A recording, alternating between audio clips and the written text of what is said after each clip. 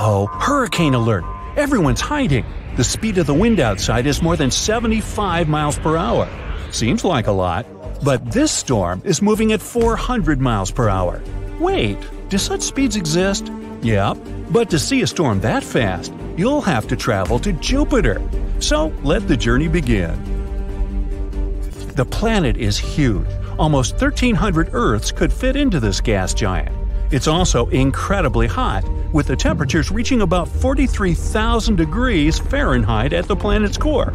Unfortunately, you can't land on Jupiter's surface because, well, being a gas giant, it doesn't have any solid surface. But you can go deeper into Jupiter's atmosphere. Look at these thick brown, yellow, red, and white clouds passing by. They're what make the planet look colorful and kind of striped. If you continue descending toward the center of the planet, you'll see its atmosphere, mostly made up of hydrogen and helium gas, becoming liquid. It happens because of immense atmospheric pressure. The planet's core itself is a mysterious object. Scientists still haven't figured out whether it's a molten ball of thick liquid or a solid rock 14 to 18 times the mass of Earth. Anyway, exploring Jupiter isn't the main goal of your trip. No, you've arrived here to see the Great Red Spot. It's an enormous storm raging in the southern hemisphere of the gas giant. Its top parts are towering more than 5 miles above the tops of the surrounding clouds. The storm is 1.3 times wider than our planet. In 2017, NASA's Juno space probe managed to collect lots of data about the red spot. And it turned out that this monster of a storm goes more than 200 miles down into the planet's atmosphere. That's 30 to 100 times deeper than any ocean on Earth. But these measurements are most likely imprecise, and the storm's true roots can be reaching even deeper. The Great Red Spot is colder than the rest of the atmosphere, and keep in mind that Jupiter's temperatures are minus 234 degrees Fahrenheit in the upper cloud layers. On the other hand, the closer to the core, the hotter it gets. Mysteriously, the highest temperatures ever recorded on the gas giant occurred in the atmosphere right above the Great Red Spot. There, the heat reached 2,400 degrees. This temperature is higher than that of lava on our planet. Astronomers believe that the turbulence caused by the storm might produce gravitational and sound waves that can be responsible for the superheating, but the storm itself is warmer at the bottom than at the top. People have been watching the moving vortex on Jupiter for more than 150 years. Some time ago, astronomers predicted that it would gradually slow down and become smaller or disappear entirely, but that turned out not to be the case. After having analyzed all the data received with the help of the Hubble Space Telescope, researchers were baffled to discover that the winds at the outer boundaries of the storm had actually picked up speed. The change in the wind speed is no more than 1.5 miles per hour during one Earth year. It's a tiny change, but however small the difference is, it still means a lot. The wind speed at the edges of the storm can reach a mind-boggling 400 miles per hour. That's faster than Earth's tornadoes. At the same time, if you found yourself at the center of the Great Red Spot, you wouldn't be too impressed. The winds there move way more slowly. Scientists faced lots of challenges when they were trying to understand the mystery that was the Great Red Spot. It's unclear what fuels the storm. Can it be the nature of the storm's home planet? Since it's a gas giant, Jupiter doesn't have any solid ground, so there's no friction, which might be the only thing that could make the storm weaken. The hot gases in the planet's atmosphere are always moving, rising, falling, swirling, just like on our home planet, where cooler and warmer air mix and merge into one another, forming giant circling storms. Astronomers think that once, several enormous storms could have come together and created the Great Red Spot. And now, it keeps going by constantly drawing cool gases from below and hot gases from above. Plus, the storm might be absorbing other smaller vortices. This makes the Great Red Spot even more powerful. Unfortunately, thick clouds on Jupiter don't allow astronomers to see what's going on in the planet's lower atmosphere. Scientists have been speculating on what may hide beneath the Great Red Spot for decades. Is it a massive volcano? Unlikely. Jupiter is mostly made up of gases, and it doesn't have a crust that could crack, letting lava escape from the planet's interior. There are also a few theories explaining why the storm has its trademark color. It varies from whitish and pale salmon to bright orange and brick red. Some scientists believe the answer lies deep below the Great Red Spot, closer to the planet's surface. A colorless layer of gas might be reacting to the UV radiation coming from the sun. This is probably what gives the storm its red color. But so far, it's just a theory. Hey, your guess is as good as mine, huh? Jupiter isn't the only planet that can boast having a giant storm. Another one, as wide as our home planet, rages on Saturn. It's called the Great White Spot. How clever! The storm has a tail of white clouds encircling the entire planet. It occurs every 30 years or so. This storm indeed starts as a spot, but then it starts stretching and stretching. Astronomers have figured out that the Great White Spot is actually a huge system of thunderstorms. At the top of the storm, lightning can flash more than 10 times per second. But the main mystery about the Great White Spot is where it gets its energy from. Some scientists think it may be powered by the sun. Others argue that the storm's cloud pattern only makes sense if there's an internal source of heat that can power the winds. Anyway, severe storms on different planets of the solar system aren't the only space mystery that makes astronomers scratch their heads. Let's move to Pluto, the largest known dwarf planet in the solar system, and explore its atmosphere. It rises really high above the surface of the planet and has more than 20 layers, all of them freezing cold and extremely condensed. By the way, our Moon also has some sort of an atmosphere. Called an exosphere, it consists of helium, neon, and argon. It's 10 trillion times less dense than Earth's atmosphere. While traveling through space, watch out for black holes. Woo! A black hole is a place where gravity is so strong that even light can't get out. But black holes can sometimes behave like a massive galactic volcano. From time to time, they flare up. Sounds like me. But instead of spewing lava, they produce enormous amounts of energy, and this phenomenon leaves gaping holes in the surrounding material and gas. A short while ago, scientists discovered one of the largest craters in the universe. Radio and X-ray telescopes detected a supermassive black hole that threw a temper tantrum many years ago. It happened in a galaxy cluster about 390 million light-years away from Earth. The crater this event left behind could fit 15 Milky Way galaxies. Yeah, I can't get my head around that either. During your space voyage, think twice before landing on unknown planets. Otherwise, you may end up in a place like K2 141b. That's a planet outside of our solar system. At first glance, it's not that different from Earth. It has liquid oceans that evaporate, form clouds, condense, and get back to the surface as rain. But instead of water, it rains rocks. The surface of this exoplanet is covered with lava seas dozens of miles deep. The temperatures on the K2 141b reach 5,000 degrees during the day. That's toasty enough for the magma in the oceans to vaporize into the atmosphere. Then, supersonic winds, which can move at the speed of 1 mile per second, carry this rock vapor into the planet's night side. The vaporized magma cools down, becomes liquid again, and falls as a rocky rain. Not a vacation spot. Too hot. I'll pass. You're standing in a room full of explosive gas. One spark could cause an explosion so powerful that all the windows and doors would be just blown out with a huge column of fire. And you're holding a match. You need a bigger target than this room. How about the largest room of explosive gas in our entire solar system? Meet Jupiter. It's the 5th planet from the Sun, and the largest one in our system. It's 11 times the width of Earth, and almost 2.5 times heavier than all the other planets in our solar system combined. If we put Jupiter on the scales, we would need about 317 Earths to balance it. But most importantly, it has a lot of methane in its atmosphere. It's the gas we use in our kitchen, or fill up our car with, and it burns just fine. More importantly, there's metallic hydrogen. In its normal state, hydrogen is the lightest element in the universe, but on Jupiter, it's at great pressure, more than 400 million atmospheres. By comparison, on Earth, you feel the pressure of 1 atmosphere. So multiply that by 400 million, and hydrogen is compressed so much that it looks like liquid metal. Metallic hydrogen can be a great fuel. It'll give off 20 times more energy than burning ordinary hydrogen. So you and your match can have great fun out there. Okay, here we go. The first problem is distance. Jupiter is only one planet away from us, but the path is also blocked by the asteroid belt behind Mars. It's full of giant rock debris.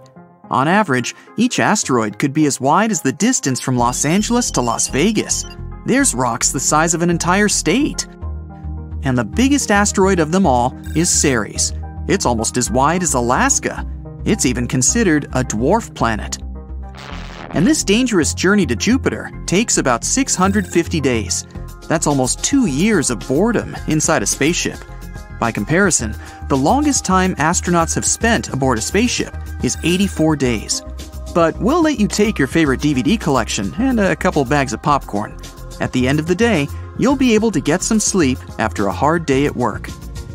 Fast forward 2 years into the future, and you've arrived at your destination. You're already imagining lighting a match at the surface of Jupiter, exploding it like a balloon. Oh, be careful when you get close to it. Because of Jupiter's great weight, it has a strong gravitational force, about 3 times stronger than back home on Earth. The closer you get to its surface, the weaker you feel, and you can even barely stand on your feet.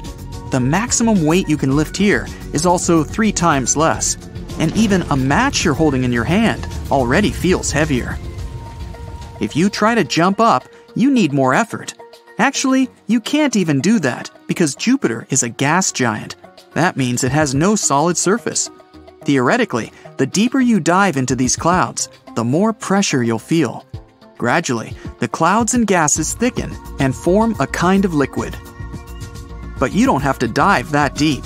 Methane is a light gas, and it's closer to the surface. So, this is the moment of truth. You take a match, you flick it on the box, and nothing happens. Well, let's give it a couple more tries. Second match. Third. Nothing works. Okay, you've got a gas burner in your backpack. You unscrew the valve to maximum, and nothing happens again. Well, that's because it takes 3 components to start the combustion process. The first is fuel. Luckily, there's enough methane and metallic hydrogen on Jupiter to blow up the whole planet in a matter of seconds. The second component is the ignition source. It's the initial force that will start the combustion process. It could be a spark, an electrical discharge, or a match like the one you have in your hand. And the last ingredient is oxygen. Yes, the same oxygen that we breathe. It's just as important to fire as the fuel itself. For an experiment, try lighting a small candle. Now cover it with a glass. You see how the fire keeps burning for a few seconds and then goes out? The fuel is still there, but the fire has used up all the oxygen inside the glass, and the burning process is over. The same thing happens on Jupiter. There just can't be fire, simply because there's no oxygen. And you didn't even have to fly there to find that out. From Earth, we can see hundreds of thousands of little meteorites falling on Jupiter. The asteroid belt next to it is to blame for this. When they hit its atmosphere, they start to burn, and that doesn't instantly blow up the entire planet. But don't be upset. There's still a way to ignite this gas giant planet. All you have to do is trigger a thermonuclear chain reaction on the planet. Then, there'll be an explosion so powerful, it'll be visible from Earth, and it will be like the birth of a new star. To do that, we need to detonate a nuclear reactor, like the ones that give us electricity here on Earth. In fact, we'd have to send everything we have to Jupiter, but even that won't do the trick. Big asteroids, when they hit the planet, cause a much bigger explosion. In 2009, a meteorite the size of 5 soccer fields hit Jupiter. It caused an explosion of 5 billion tons of TNT. This incident left a dark spot the size of the Pacific Ocean. And an even bigger explosion happened there in 1994. After that collision, there was a giant spot on Jupiter almost the size of our planet. But strong winds and storms quickly began to sweep away the traces of the explosion. After a few weeks, Jupiter looked like normal. The problem is that our attempts to blow up the gas giant took place on the planet's surface. We need to plant a charge the size of the moon deep below. A massive explosion will cause a thermonuclear reaction and cause the metallic hydrogen to detonate. The explosive process is set, and within seconds, Jupiter explodes like a giant balloon. But this spectacle will be the last one that humanity ever sees. The explosion would disturb the stable orbits of Earth and the other planets. The trajectory of Earth around the Sun might change, and we may see the dawn not in the east, but on any other side of the world. When the strong wind from the explosion reaches the Earth, it'll start scraping our atmosphere. Soon, our planet will lose its ozone layer. It was our shield that protected us from solar radiation. In such a situation, we'll have to hide underground for the rest of our lives. But even this can't protect us. Before long, the Earth will be showered with thousands of meteorites. Jupiter was so heavy that it held the asteroid belt in place. Without it, the asteroids would start flying towards us. Earth would feel a constant meteor shower. But there would be no one left on Earth to observe it anymore. Jupiter's explosion can be compared to a supernova. In fact, Jupiter is practically a star. If it were just a little bigger and heavier, it would start to shrink. The intense pressure on the planet's core would start thermonuclear reactions. Eventually, Jupiter will have turned into a brown dwarf, and it would be 50 times heavier than it is now. But because it doesn't have enough weight to do that, Jupiter is sometimes called a failed star. Well, maybe we should visit other gas planets in our solar system and try to light our match there. Saturn. Saturn's atmosphere is similar to Jupiter, but there's no oxygen for combustion there either. So all you have to do is admire the planet's beautiful rings and move on. Well, Uranus and Neptune are much smaller, and they don't have metallic hydrogen, so their explosion wouldn't be as strong. But you still wouldn't be able to ignite them with a match, because there's no atmosphere full of oxygen. But there is one planet where you could light a fire with your match. It's GJ1132b, and it's 39 light-years away. Scientists think it might have oxygen on it, although it's not a gas giant that has combustible gases in its atmosphere. But you can still sit on its rocky ground and make a fire to admire the unusual sunset. Scientists keep finding new planets they call super-Earths. It's a class of more massive planets than Earth, but way lighter than ice giants, such as Uranus and Neptune. Super-Earths can be made of rock, gas, or a combination of these two. They are often twice or even up to 10 times bigger than the Earth. They're interesting to study, but kinda too far away from us. They're pretty common outside of our solar system, together with other interesting planets like mini Neptunes. Those can also be gas dwarfs, ice giants, or huge rocky bodies. But again, we don't have anything like that. But something we do have that those other solar systems don't? Jupiter. It's the biggest and heaviest object that orbits our sun. This king of planets possesses a powerful force to dominate our solar system. Jupiter is notorious for eating planets. A protoplanet slammed into it about 4.5 billion years ago, when Jupiter was still a young planet in its early stages. This protoplanet was 10 times heavier than Earth and was made of ice and rock. The collision was huge. Jupiter's core broke apart, and helium and hydrogen mixed with denser materials. Through time, the heavy material settled back into the dense core, which is what we see today. And if it swallowed a planet before, it might keep doing it as well. We suspect our solar system used to have many more large planets than it has now. For example, it's kinda empty around Mercury today. Similar areas around many other central stars are definitely more packed with intermediate mass planets, with the size between Earth and Neptune. Our solar system was a chaotic place at its beginnings. Young stars were surrounded by swirling disks of dust and gas, and planets would form out of that debris, something like trees when they're springing up from the ground. Small rocky planets would form in the strong heat and light close to stars, while gas giants would form farther out, where temperatures were lower, which means they could preserve more gassy materials. And even though planets in our solar system seem pretty stable and peaceful today, following their orbit, they weren't that calm before. Some planets didn't have a circular orbit. They had oblong, more eccentric paths. It took them swinging first toward their stars and then farther away. It was like they had been thrown off kilter by the gravity of other planets on their way. There's something called the Grand Tack theory. It explains things happening in the first few million years when our solar system was forming. At some point, Jupiter, one of the key players here, may have been pulled in closer by our central star. After that, it went back and took a huge cloud of debris. It was like a sailboat when it tacks around a buoy. This kind of messed with planets that were in the process of formation. After Saturn was fully formed, our close neighbors in the solar system cleared out a little. But if the idea about Grand Tack is correct, Jupiter had grabbed everything in its way, and its migrations had caused more collisions in this area. Jupiter might have delivered some of the water that now fills the oceans we have on our planet. It shepherds plenty of asteroids. From time to time, it sends some whizzing into interstellar space, or amongst the planets in our solar system. It may have even taken part in the dinosaur extinction 66 million years ago. When the huge space rock hit the Earth, it left a crater off the coast of the Yucatan Peninsula in Mexico. It all caused earthquakes, volcanic eruptions, and tsunamis that made a huge impact on all animal and plant life on Earth. No one knows where it came from. We're not even sure if it was an asteroid or a comet. One theory says it may have been a comet that came from the Oort cloud, which is made of icy debris and is located somewhere at the edge of our solar system. It could have been bumped off course by Jupiter and its powerful gravitational force. This way, our solar system was like a pinball machine, where Jupiter, the biggest planet, kicks incoming comets into orbits that send them closer to the Sun. When these comets are near the Sun, they can go through strong tidal forces that break them apart and eventually create shrapnel-like pieces of a comet. That event was a point when our mammalian ancestors started to rule.